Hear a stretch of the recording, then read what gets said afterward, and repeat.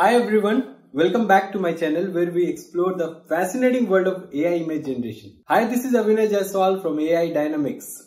In this video, you will learn how to get the seed number of any image and use it to create stunning consistent design.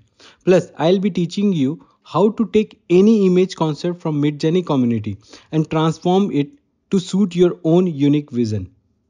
So without any further ado, let's dive in right now.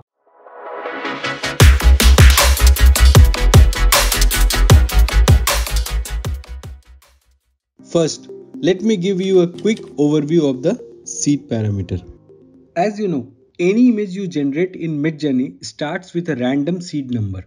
This seed number determines the visual noise that serves as a starting point for the initial image's grid.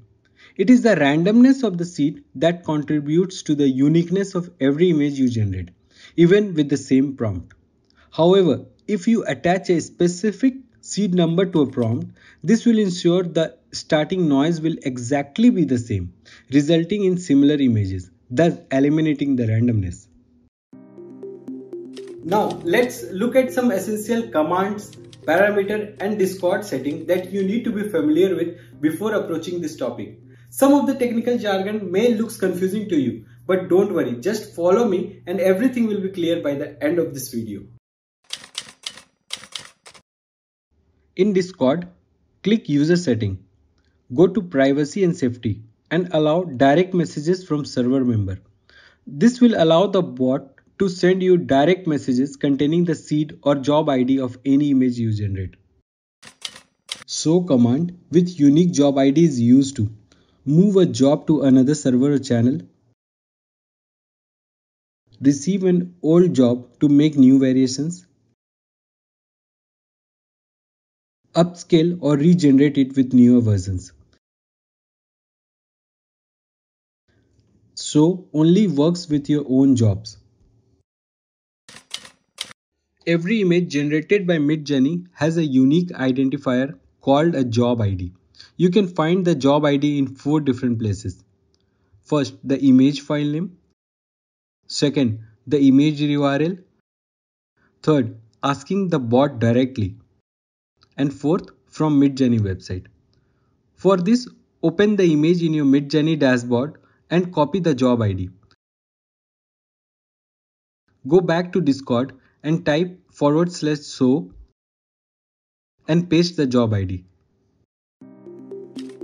To get the seed or job ID of any image that you generated, click More on the upper right corner, add reaction, type :envelope : in the search bar and click the envelope icon that appears.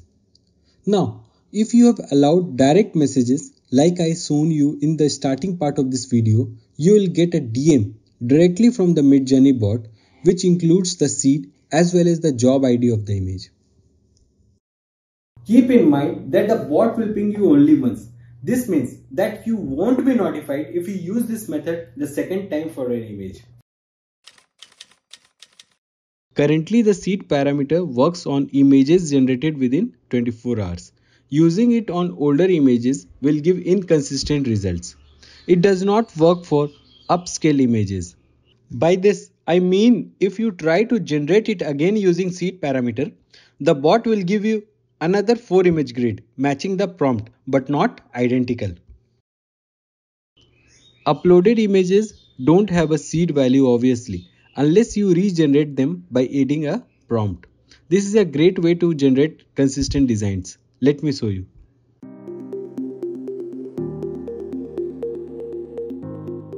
Earlier today, while browsing through the community gallery, I stumbled upon this beautiful artwork.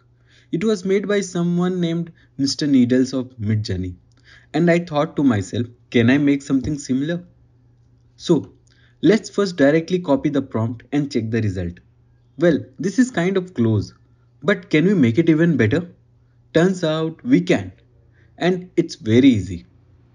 First, save the image on your desktop and upload it to Discord.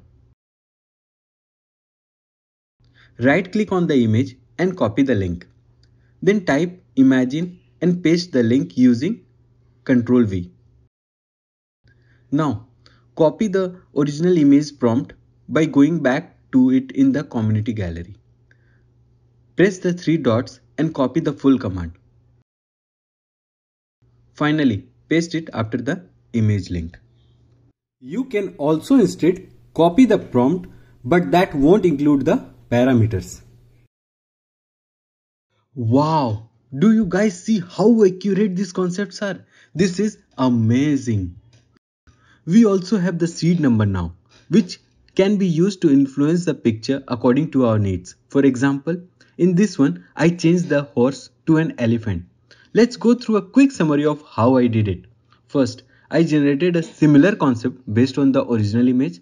Then I got its seed by pinging the bot and pasted the prompt and the seed in Discord. And I changed the horse to elephant. And here is the result. Using the method before, you can also create consistent designs. All you need to do is just change the prompt slightly and add the original image link. We will explore this in the further video. As you can see, AI can be a great tool to quickly produce concepts based on the existing art. So, if you are looking for inspiration, why not try it out yourself? Thanks for watching. If you like this video, make sure to give it a thumbs up and don't forget to subscribe my channel for more contents like this. Also, if you want to know more about the parameter, I've explained them in great detail in this video. Make sure to check it out. See you in next video. Till then, bye bye.